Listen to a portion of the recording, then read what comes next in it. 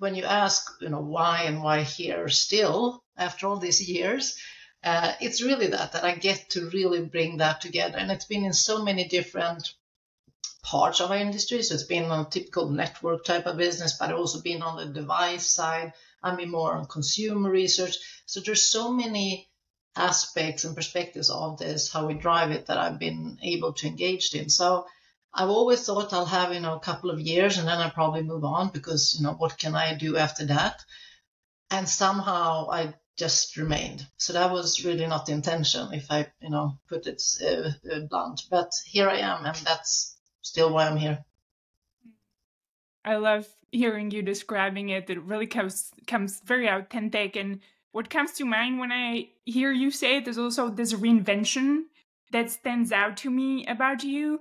Because as you mentioned, every role you've had at Ericsson, it seems like was different than the previous one.